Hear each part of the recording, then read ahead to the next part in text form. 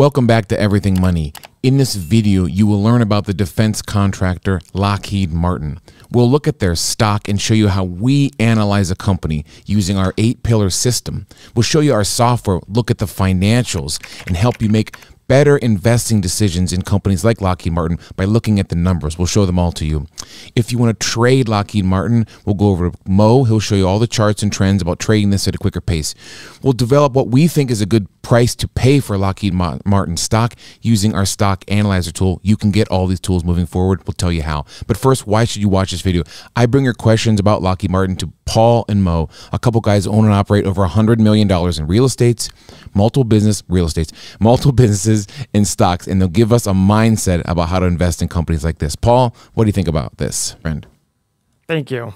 Everyone follow us on our new Instagram account, Everything Money Investing, and then also follow us 3 personally, Seth, Mo, and I, individual accounts. We should actually make a joint account with just us, Seth, Mo, and Paul. Just pictures of us just like, you know, in bathtubs together. And yes, that sounds sexy. Anything that has to do with a bathtub, Seth is in. Yeah. It doesn't matter what event is going on in the tub. I'll take three baths a day sometimes, Paul. If I have a day where I'm like, work is done, I'm feeling great. I have never taken a bath in my entire life. Oh, it's wonderful. With the exception of like my mom bathing me when I was like a infant. Your mom still bathes me. That's awkward. Okay, I'm going to do Lockheed Martin, unlike the Lockheed Martian that Tim put on. Was it you? That was Xavier. Xavier put Lockheed Martian. Oh, what a little baby. On my list of companies to that we record today. Thank you very much, Xavier. You're fired. So this company makes the bombs, makes the jets. When you're a jet, you're a jet. Okay, so exclusive Everything Money software. We're going to go to the 8 pillars tool. Let's make this 150%. Lockheed Martian. You know that's never going to die ever, right? We're just always going to call it Lockheed Martian. Yeah. All right, let's see. Oh, wow, look at that chart. Yeah. So it went from 376 to 325 in a matter of like 2 days. It hit a peak. Let's see where its peak is. Right before COVID, 439. Now it's 331. Got as low as 276. Okay. We want to show you the financials, folks, because, Paul, I'm surprised you've been looking at the stock price first, because I get messages like, hey, you should buy this stock because it's at $28. And I want people to think about the idea of a market cap, you know, like buying the company as a whole. Describe that. Well, I only looked at it there because I knew it dropped a lot. And one of the ways in which to find good value plays is to find the companies that have dropped a lot very quickly, because it tends to be an overreaction to something. That's right. So what our goal would be is look at the company and say, okay, is it a reasonable price at this level after this big drop? So it's a $92 billion company. Pillar number 1, we want our 5-year PE to be under 22.5. Wow. It is 18.2. Check mark. Pillar number 2, we want the 5-year return on invested capital above 9%. It is 12.9%. Another check mark. 2 check marks so far. Now, one thing to note, they have a nice dividend of 3.2% that pays out almost $3 billion a year. You want to compare that payout to their free cash flow. So you go 2 levels above in our exclusive software. They have an average 5-year free cash flow of $4.75 billion, and last year of $5 billion. So 2.9 is a big chunk of that money. That's a lot. That's a lot. So I think that you'll see if this company drops further. Let's say they dropped in half from today, and the dividend became 6.4%.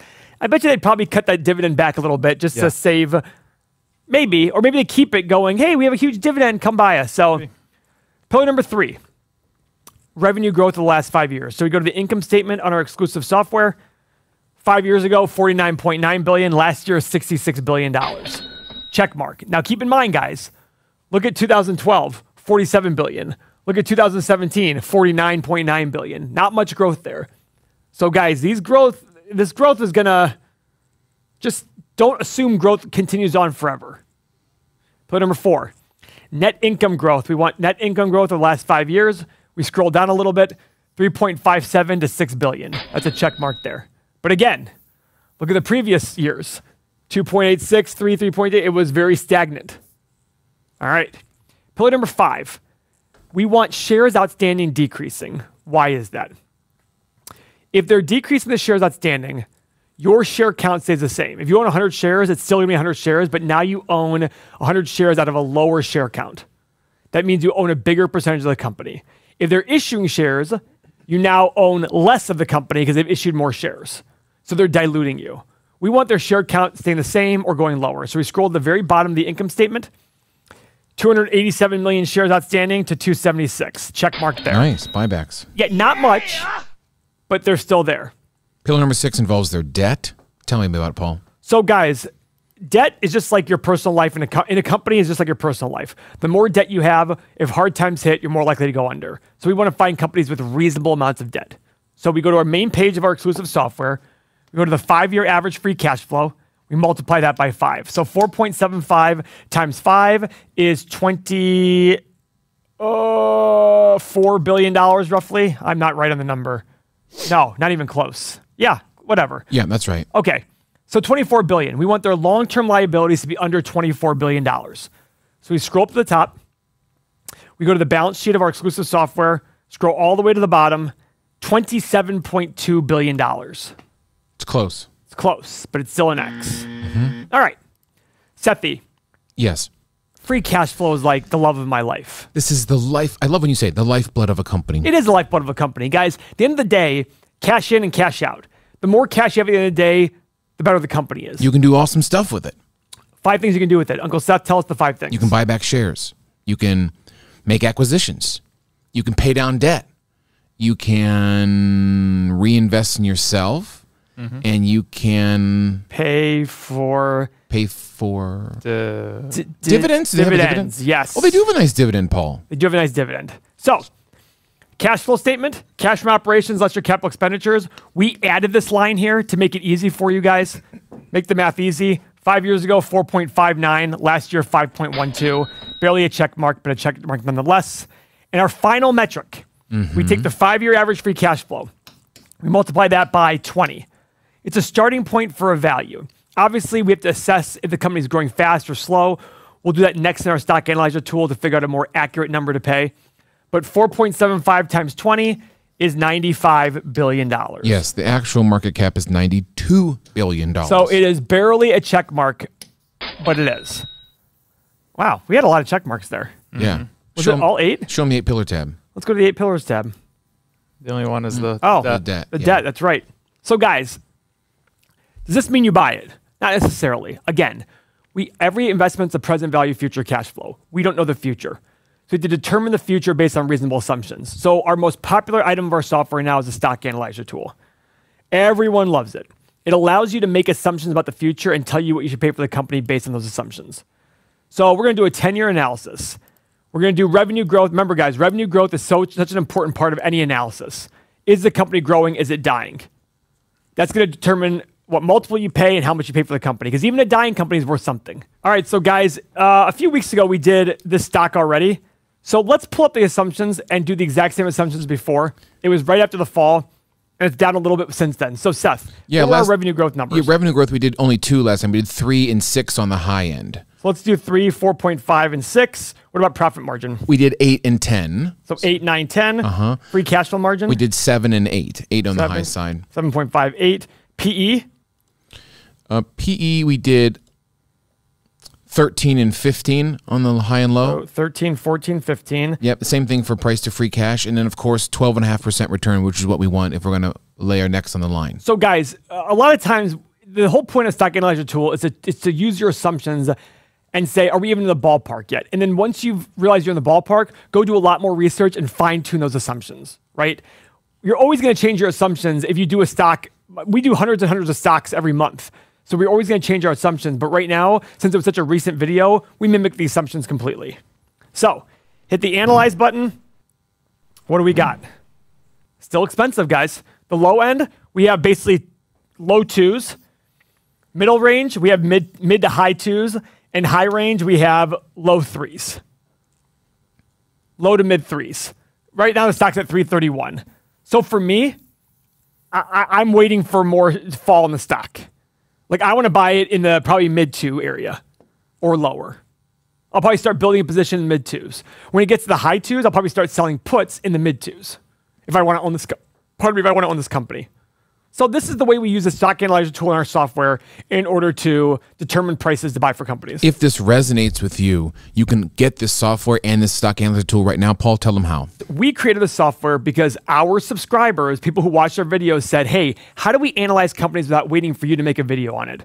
So we said, great, let's make the software. We spent hundreds of thousands, created everything you see here. You get everything you see here. You get it all on your mobile phone. You get 30 years of financial data. You get access to Seth Moe and I. You get the whole 8-pillar analysis, stock analyzer tool. You even get real estate calculator and everything on this main page that is coming soon. You'll see right here, everything coming soon here on the right. You even get the portfolios. You can put up to 50 stocks in a portfolio. It'll tell you how they look all together. You get exclusive daily content. That's 2 or 3 videos a day from Seth Moe and I, only for our users who buy the software. But most importantly, you get access to our chat. You get all of this for only 90 cents per day. Guys, less than a cup of coffee, 90 cents a day, you get all of this. And the best part is, you get this at the same price forever. Your price doesn't go up as our price goes up with it. You only get increases for inflation. You get all of this, 90 cents a day, 2 ways to sign up. everythingmoney.com or Patreon. The benefit of going directly to everythingmoney.com is we are not large enough yet to charge a sales tax, so you'll save that for the time being. 90 cents a day if you just increase your returns by 1 or 2% a year, or decrease your losses by 1 or 2% a year. It could lead to hundreds of thousands, if not millions. 90 cents a day. Go sign up now. And if you're looking to trade Lockheed Martin, Mo, what happened last time when it fell? What's going on with Lockheed Martin? You can join the Bidnass Nation and Mo, and he'll show you how to trade it. If this sounds like gibberish, stay tuned. You'll follow a simple set of rules, and you can make money on these ups and downs. Go ahead, Mo. So this is dating back to just before COVID. So here was your high, and this was your low. So this is one of those 50% rule stocks, if I just draw a straight line, about 380, 390. So basically, when this thing tries to rebound, people that lost all this money, they say, if I can just get half my money back, I'll get out. They exit. Mass exodus causes a crash in price. Moves up again, same thing happens. So the thing that we want to look at here is when we get to that 380 number, there's going to be a resistance point there. So what can we do in the near term? Well, we had a recent gap, so that's something that's going to more likely than not fill. We don't know when, but it will. So I would just pay attention to this, let this thing roll up on you, and see if you can get up here and fill the gap. Now, before that happens, and if you don't want to do that long term, there's a better play in my opinion. It's come over here to a daily chart. After that fall happened a couple weeks ago, you are now able to, this thing is just going to keep bouncing off these 2 major moving averages each time it happens. So it moves up, runs right into the 50 and the 25, falls back down. This is going to roll up again, run back into the 50 and the 25, about $350 a share, and roll back down. So let this thing just keep going like this and just keep making money on it over and over and over again. That is a great play here. This is a good stock as long as it's under the major moving averages. So if you want to learn these rules, come and join me in the Bid and Ask Nation. You get access to the Trading 101 series, which gives you a video series of all the rules that you need. The Employed Trader series, which is 6 stocks that you can trade long and short with me. Lockheed Martin is actually one of them. Exclusive monthly seminars that I do on Saturdays once a month, and the Bid and Ask community of 600 people, 900 people. Yes, and growing. sir. That's our take on Lockheed Martin. We will keep you updated as always in the future. If it gets into our sweet spot, we'll certainly let you know if we're buying. And Paul, maybe we need some sort of, I swear, it's like, do we need some sort of war or something to get this thing turning in the right direction? Maybe, or I don't some know. sort of bad news to get that stock price down to where we want it. So Perhaps. That's probably it. final thumbs up. We'll see you next video.